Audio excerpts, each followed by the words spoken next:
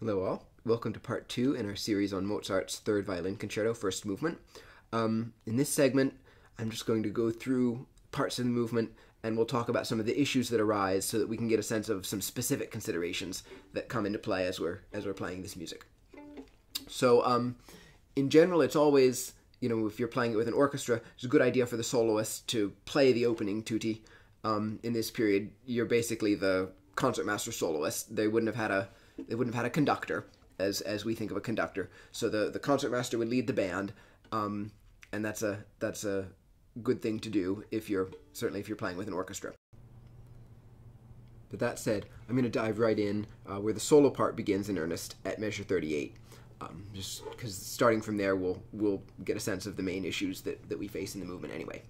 So right from the very first chord, we have some issues to consider. First one, I think, is simply character. What kind of a character do we want from this? Sometimes when we think of Mozart, we think of something, small, dainty, maybe a little cutesy. And I mean, I'm not saying that Mozart couldn't summon those characters when he wanted to, right? Mozart is an operatic composer. He's a playwright. He's a Shakespeare. And so he has all sorts of different characters in his music. But I think the undertone to all of that is something very splendid. If you've ever seen Salzburg, where Mozart grew up, right? It's a gorgeous medieval city. It's just a splendid town, and I think that sort of splendor is the undertone of a lot of Mozart's concerto and symphonic writing. So I think we can think big and grand and splendid. The trick is, how do we do that on the modern violin? Because especially on the modern instrument with that's very tightly strung, metal strings, high-powered bow, it's if we think about a big chord, sometimes in an effort to make it not sound like Sibelius, we kind of scale back a little bit. I've seen footage of some of the very great violinists of the 20th century performing, and they'll start, up here and just use a little bit of bow, because actually the sound is very nice up there, or sometimes even up bow. But the net result is that the sound is nice, but very small. I think we can actually go for something bigger and grander, but so that it doesn't sound like Sibelius, what we want to do is just get as an easy, open resonance. We don't want to feel like we're forcing the instrument at all. We just want to catch the D string and roll to the E string so that we can get as much open resonance as we possibly can, getting a very easy but full and splendid sound. Okay, so right from the beginning,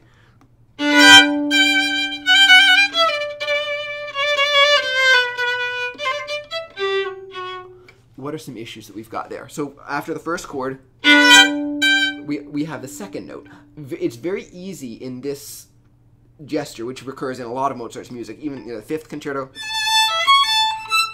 We often have this bum bum ya da da dum bum ya. That sort of figures all over the place in Mozart's writing, and it's very tempting to hit the second note more than the first. So we have to be really careful of that.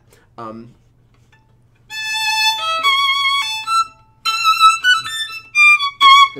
exaggerating, of course, but we hear that quite a lot.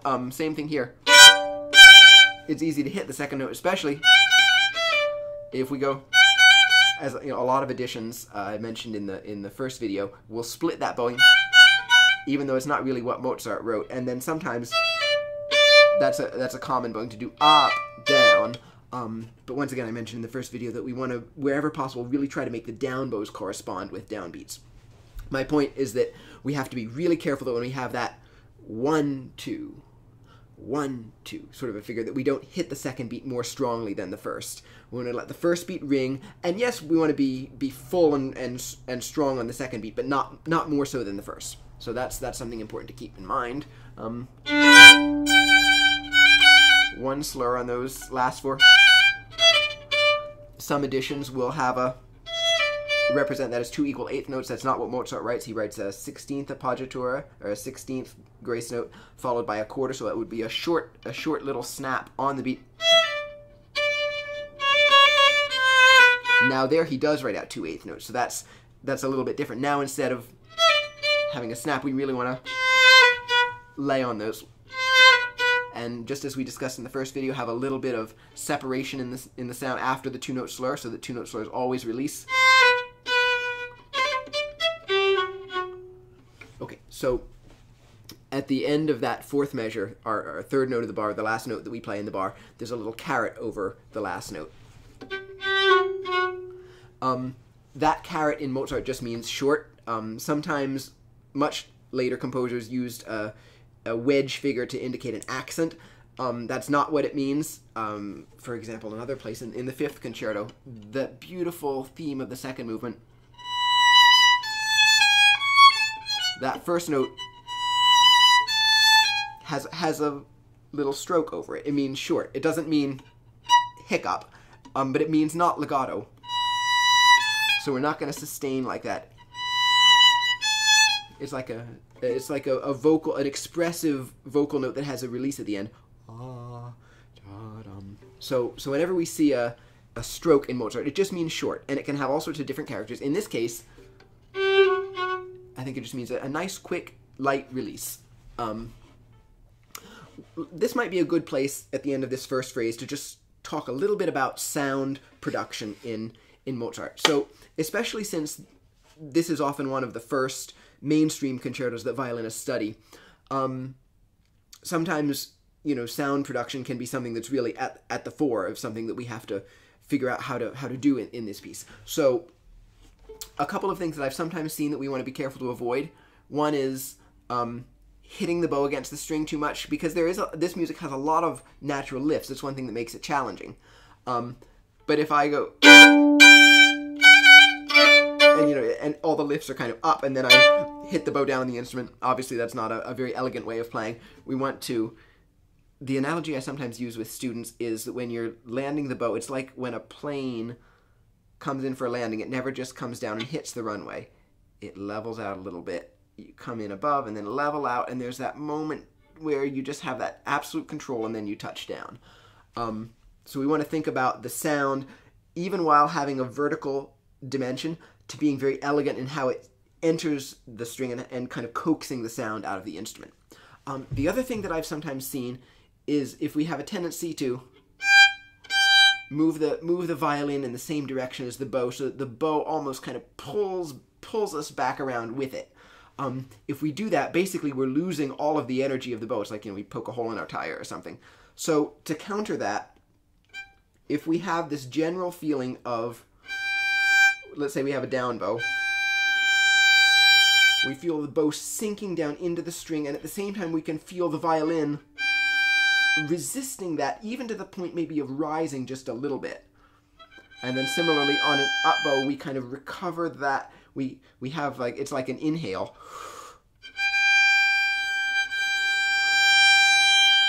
So we exhale on the down bow, and then inhale, we recover toward the frog to prepare for the next down bow. If we can have that kind of binary feeling throughout the whole thing, that will really enliven our articulation. And to do that, we want to make sure that we're not just moving in the same direction, that we're really feeling the violin have a kind of resistance against the bow, so that the bow, even while being very articulate, can really sink into the string, and within each stroke, between articulations, can really get a nice full sound.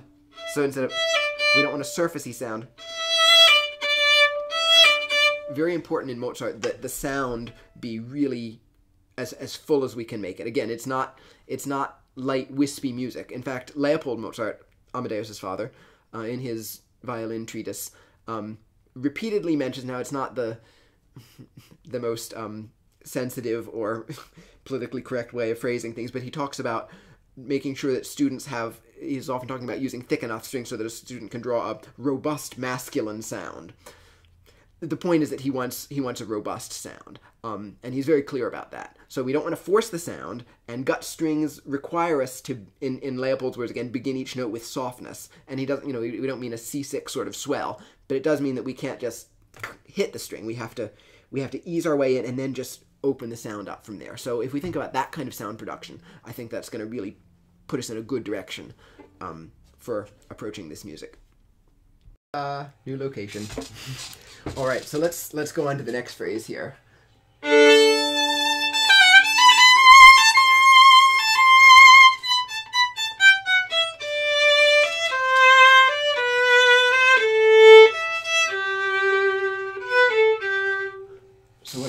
we've got going on here. This is a good example of a place where Mozart uses the classical bow that has a little bit more weight at the tip than I'm using a modern bow here, but the classical bow that Mozart would have been using would have a little bit more weight than the Baroque bow, that allows you to be a little bit more flexible with this so-called rule of the down bow. Really, the most natural bowing I feel is for this downbeat, the high point of the phrase and the downbeat to arrive on an up bow. So we have to kind of counterfeit the feeling of a down bow with a very, a lot of sound, a lot of bow speed and enough weight into the string to make it really ring. And then if we can play, really hearing the skeleton under the notes on the surface, so we hear kind of a syncopation. Bum, bum, boom. And then I tend to start this measure of eighth notes nice and a little bit less, and lead into here. Now, when we have this figure walking down, oftentimes we hear, with almost an emphasis on the eighth notes. I would actually do the opposite.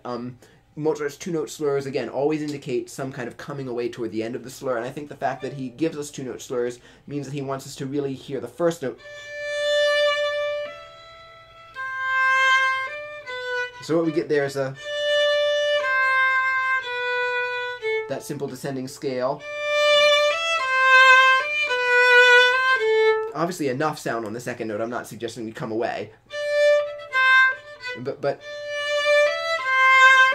what I do is I actually lighten the weight and let the bow speed just kind of spin the sound.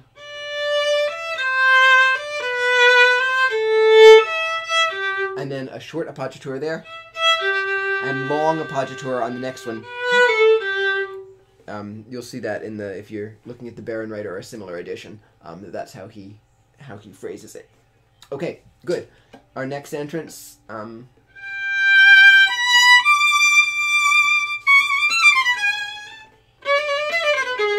So some things that we've got going on here right from the start. Again, we want to just make sure that we're really in the string and getting a nice full resonant sound,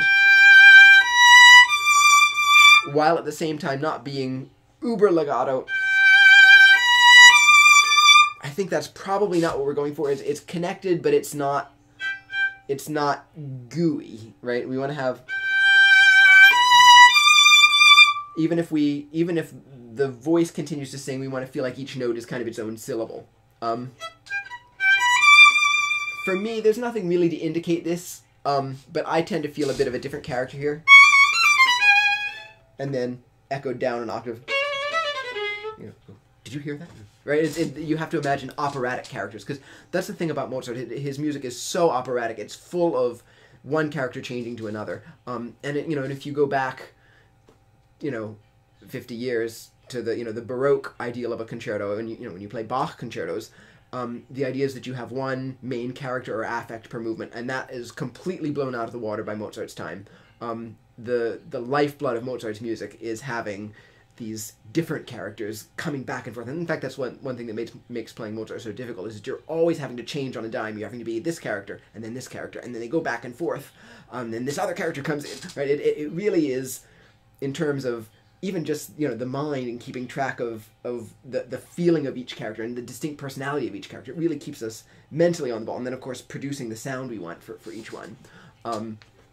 So I sing this. Change the character, and then again, and then the singing comes back with a little bit more playfulness,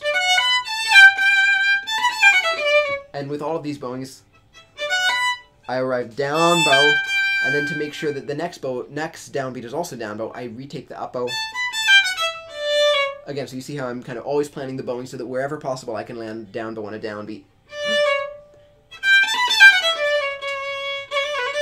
We have, once we get to that downbeat, we don't know where it's going to go, but we have, and it just stops.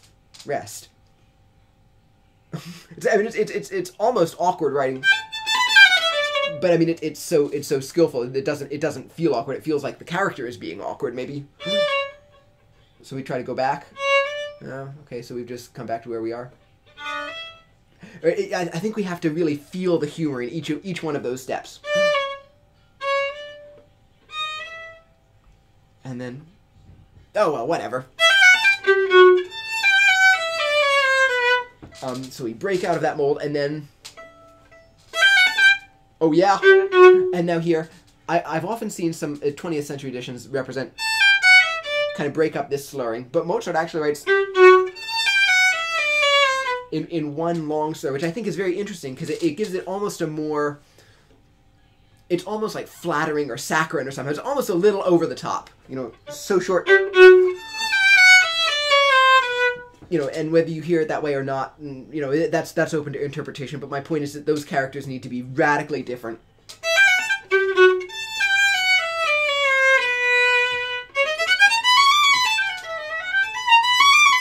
Now here we have the forte and the piano. Again, a lot of 20th century editions represent it as forte, diminuendo, piano, crescendo, forte.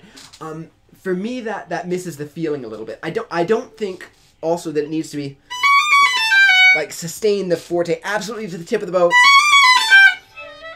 and then, you know, the subito piano on the next one. I don't feel like the last of those has to be super forte and then an absolute contrast with the next one. But I think what we want to feel is a contrast of half notes. So the half note on the downbeat is forte, the half note on the second beat is piano. The half note on the downbeat is forte, the half note on the second, or as I should say, the second half of the measure is piano. So within the you know, thinking of period style, if that's one half note, there's going to be naturally some decay, but it can still end louder than the next one begins.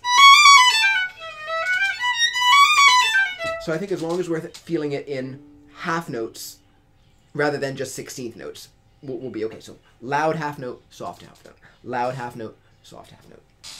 I think that's the trick there. Here, Mozart writes a series of long appoggiatures. If we were to render them as eighth notes, it gets very boring and, you know, very square. They should be approximately eighth notes, but maybe some a little more, some a little less. You know, there are all sorts of ways that you can do it, but never, I would say never the same. That we always are aware that it's a grace note preceding a quarter rather than just a series of straight eighth notes. Okay. There have been all sorts of renderings of this. One that I often see is a two-note ricochet. That's again not a bowing that I would associate with Mozart's time or with the bows that Mozart would have been using. I think we come a little closer to the stroke if we just simply do maybe just start a little bit above the string, or have a little bit of verticality to the. I'm almost on the string, and just a little bit of spring in the stroke. Not a heavy, you know, not a heavy spiccato or anything like that. Just a little spring. Parenthetically, it might also be interesting to know that a springing bow stroke was associated with some of the composers of Mozart's time, you know, Mannheim and whatnot, in a way that it actually wasn't as much later. So with the development of the modern bow, the school that became predominant of the school of playing of Viotti, Spohr, De Barrio, composers like this would have a lot of on the string, especially emphasizing the upper half of the bow, which had been not an area of the Baroque bow that you could use much, right, beyond just kind of releasing the sound. But with the modern bow design, suddenly we had a lot more weight at the tip, and this kind of suspension bridge design to distribute the weight to that point. So suddenly now we have these kind of bow strokes coming into play, and the Viotti school of playing, which was known for its broad, bold tone, stayed almost exclusively on the string, and the springing bow stroke was thought of as a thing of the past, but that belonged more to Mozart's time. Then Paganini preserved springing bow strokes, and with Mendelssohn it starts coming back into the kind of what we tend to think of as the mainstream repertoire. A lot of the German composers started using a springing bow stroke a little bit more after that time. But for a while it was actually considered passé. But it did belong to Mozart's time, so we can have a little spring in that stroke. And again, totally different change, total change of character now.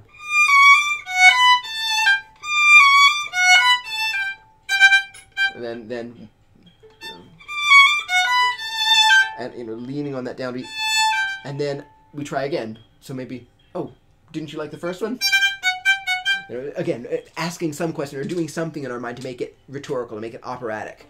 Oh, no, it's fine. And this one is interesting because whereas the first one was in 2 bows, this one is in 1 bow, so I started up bow. And this can actually be a place where we have a bit of an invitation to do a bit of glissando. In that downward shift, in the first video, I talked about how shifting under a slur and the resulting glissando was something that was newly coming into vogue in this period. And then we have, again, a change of character. And here we can see how Mozart is using changes in the bow to defy that rule of the down bow. Down, up, an impulse on the down bow and an impulse on the up bow. So for all of those, again, a small string, start close to the string. So it's just, and at the end of every 2-note slur, we want to have a release. So we want to imagine that the rhythm is like a staccato 8th note.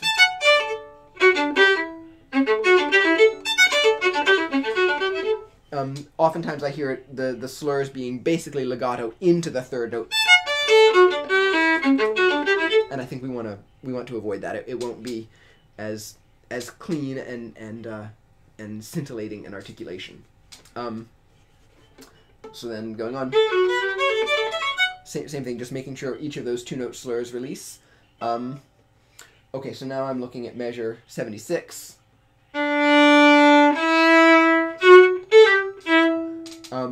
Some people do that on the G string.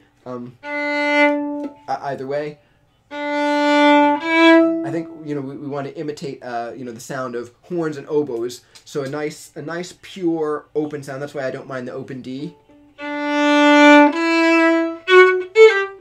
And you'll notice I'm playing those half notes quite full, but not legato. I'm not going.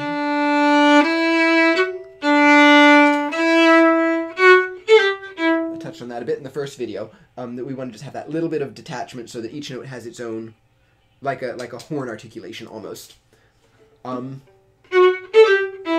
78 has a unison on the downbeat.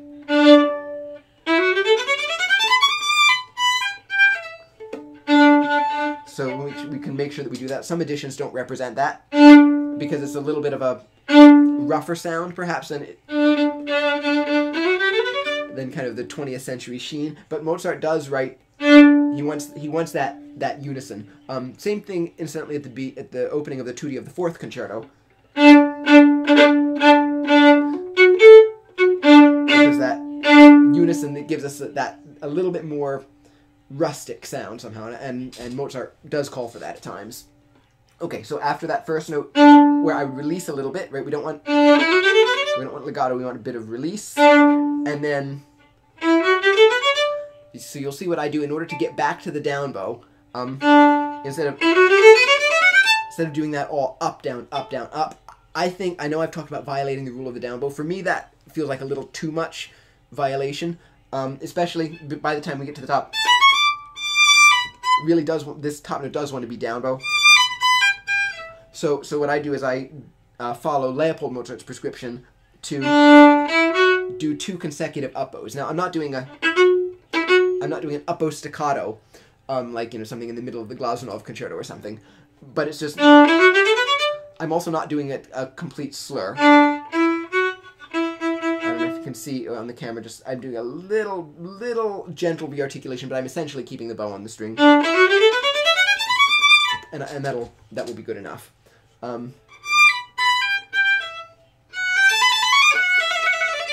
Oftentimes I hear and almost an accent on the trill. But we want to remember that,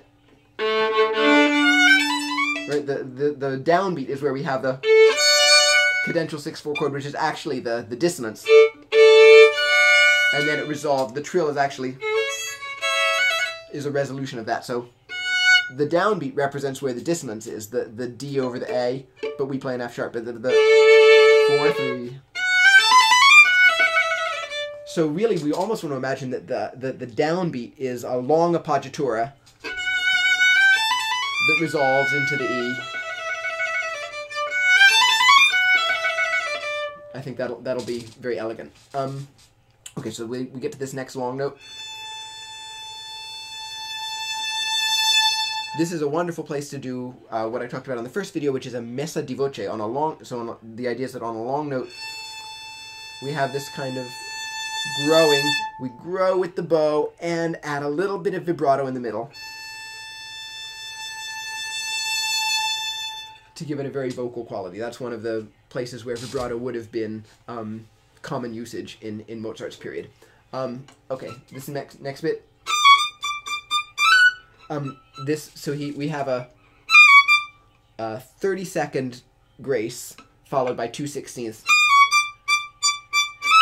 I've sometimes seen that represented in editions as a triplet 16th. I'm not sure why, and I'm not sure what the origins of that are. But I think from everything I've seen, I think Mozart would have intended just 2/16ths with a snap at the beginning. And all of these, make sure that there's no pressure to hold the last note, really sustain that dotted eighth. It's a bit artificial, so we just want to be very brilliant and then release. And always trilling from above. And really make something of the fact that we go down an extra octave there, right? Not just to A, but really down there. A lot of people do that. So that we do up, down, emphasizing the up bow in the upper half of the bow. And again, that's a Viotti modern bow type of playing that would have come into use in Beethoven's day. But I think with Mozart's time, it's a little more appropriate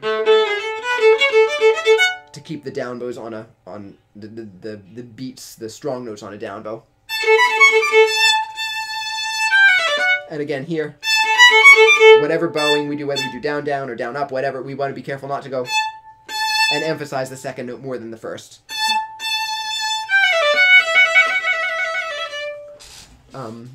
Okay, so the development is awfully repetitive, which seems odd at first, but I think that's one of the things that's going to make it musically fun. We'll get there. So let's just have a look at this opening gesture.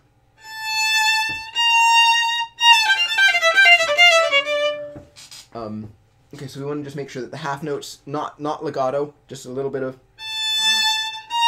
rearticulation on each one. These figures of a 16th grace preceding an 8th.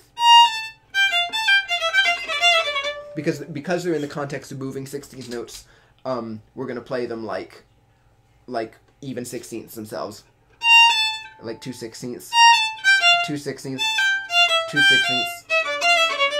Instead of that comes from Turk, I believe, who gives that example. We do want to make sure that when we have these slurs, again, that we just release a little bit at the end and lean a little bit more on the first note than the second. It'll just make it more elegant and the articulation more refined. Then it happens again a few measures later. Do we want to do it the same way or differently? I think it would be good to do it differently, but in what way? Is it softer? Is it louder? I don't know. You can figure that out and do what you like with it. But I think we always want to be, again, thinking of character. So in what way has this changed from the first time?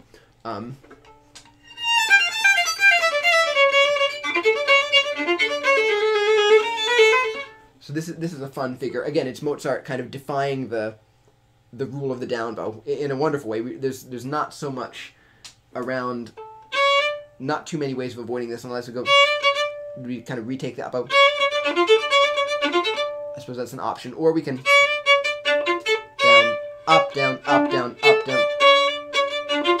And just have a little bit of playfulness with the fact that we're, going up, down, up, down, up, down for a while. I think that's legitimate in Mozart's time. And then really serpentine in here, right?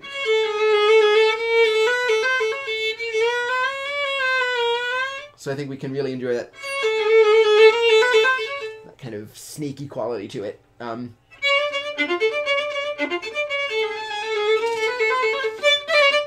So here, same thing. 2/16 with preceded by a 16th grace. I think that's basically identical to what we discussed above in measure. Was that 84, 85? I think it's just a snap and then 2/16 notes. So really, I think that should be nice and strong. We'll see there's a stroke on the E. Again, just meaning short. No, doesn't mean accent or anything. Just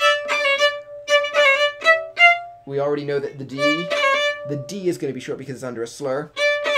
Then the E is short. And the F we know to be short because it's the last note of the phrase. See, all of these things are kind of implied in the performance practice of Mozart's day that his readers would have known. Now maybe a different character. And we can really use those two-note figures to create a sighing effect. Here I do start down bow and release. Not a stroke that I would use often in Baroque music, but appropriate, I think, for the classical period so that we can arrive down bow again. And then suddenly again, that strong character, bum. Now, he doesn't write it. He doesn't write forte, but it's just whenever a figure like that appears in other works, very often there's a forte character to it, and of course when the orchestra echoes us, it's unison. Bum. It's just written in a very emphatic way. So I think we can make that distinction between a more kind of pleading character and a stronger or angry character or something.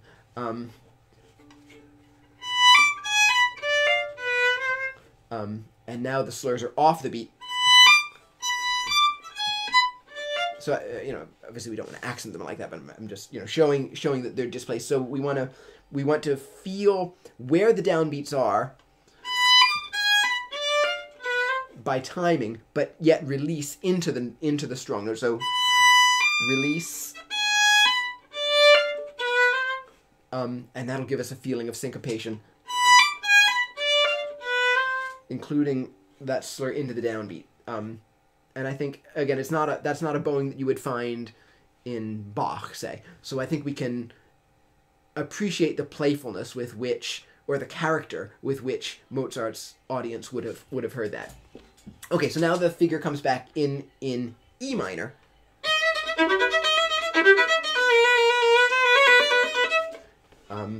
And then, back in D minor. And at this point, we start to think, what's Mozart doing? I mean, it seems like it's not going anywhere. But I'm thinking of a scene from Le Nozze di Figaro, the Marriage of Figaro, where the characters in the garden, and they're kind of like following each other around. I imagine this as an operatic scene where, people are following each other here and there, and it's kind of this comic thing. It's like going in a circle, or like you wind up back where you start, and there's a little bit of a comic element to the fact that you're kind of scuttling around, but like not actually going anywhere. You hop over here, and then you come back here. So we go from D minor to E minor, which is quite a tonal shift, really, isn't it? And then from E minor back to D minor, and then continuing that next stepwise progression down, we go to C major. So we have this feeling like it's going up and then down again. But when we come to C major, suddenly it's major, right? Yeah. Not the minor second, but now here finally for the first time we have something that really feels like a true operatic melody. Quick note to start that. it's true the downbeat is a resolution of what's come before, and the melody feels like it's starting on the second beat. My feeling is that we still don't want to overly accentuate the second beat more than the first. So if we can have a way of arriving at the downbeat in a way that feels like we're not crescendoing into it, there's still a feeling of release, but if we can make it enough in terms of substance of sound so that the second beat can feel substantial but still be under that.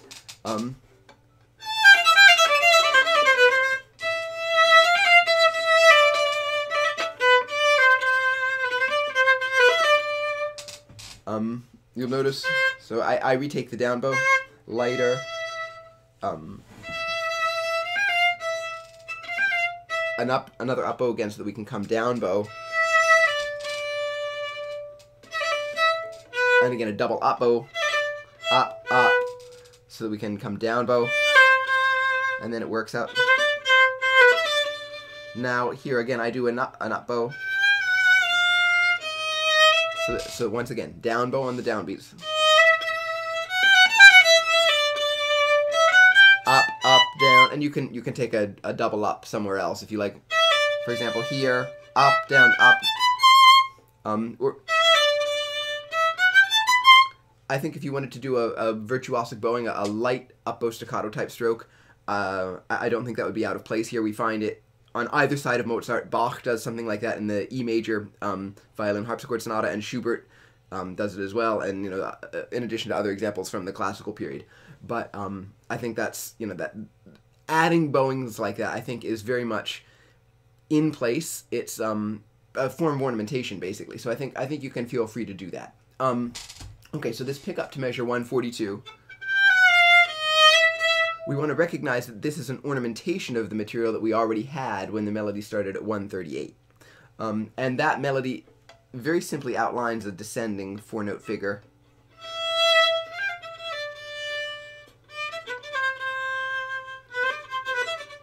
And so even though we go, really it's, the implied note is the B.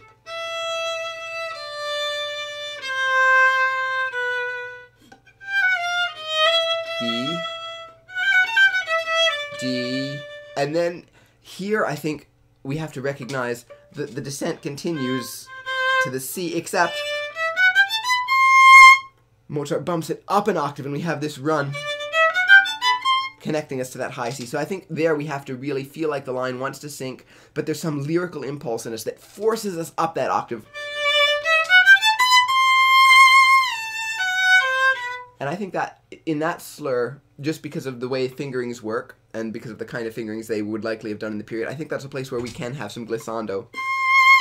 Or one way or the other.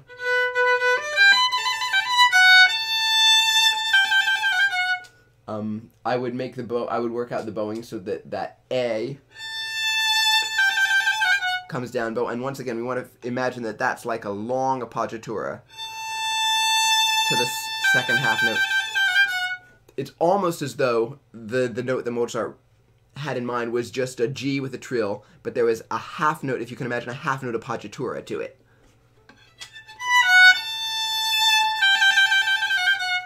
Except now we add, in addition to the appoggiatura, the A appoggiatura as it were, then we add another short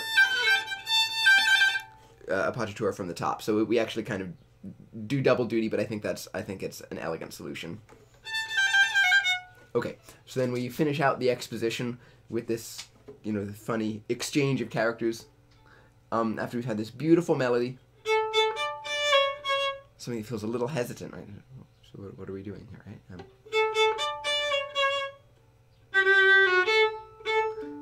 Here's one of those places where the bowing that I usually do is down, up, just so that we can, again, land down bow on the downbeat. Then we have a sudden forte, where we have a similar figure. Mozart doesn't write a slur over the dotted figure. He doesn't write that. So it's a question of judgment. Does he want the figure to be the same, or with the change from piano to forte, does he want a change of character? I could also imagine that sort of a thing, because you do find those sorts of short dotted figures quite a lot in classical era literature. It's almost a trumpet-like figure. If we opt for that, you'll notice that I'm not I'm not sustaining the A, right? I play it and retake the bow. So whenever we have a kind of a loud trumpet figure in Mozart, or music of this period, we're not going to feel the need to sustain all the way through the dotted eighth. Ba-bum, ba-bum. And the bowing that I think would have been done in the period would be exactly what I just did too. In that release, you retake the bow. And then we have fermata, which in Mozart usually means, in a context like this, take a short cadenza, and maybe a better word for cadenza would be Eingang or lead-in. The sort of thing that a singer would do in a single breath, just to kind of have a little flourish before we get back to where we're going. So you can make something up.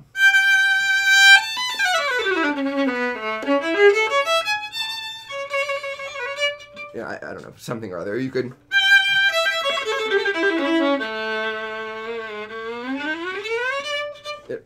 There are many possibilities. But again, have a look at Haydn and Mozart's piano writing. Beethoven, too, has very similar type lead-ins. See what sorts of figures composers from the period are using. And just come up with something short. Maybe have a few possibilities in mind if you want to improvise. Have a few options in mind that you can recombine in different ways. So then, whatever strikes you in the moment, you have the resources at hand to do that. Okay, and then we have the recapitulation, and much of that is the same. The only thing remaining is the cadenza, but I'd like to touch on that in a separate video. So that will be part 3, so stay tuned for that, and as always, thanks for watching.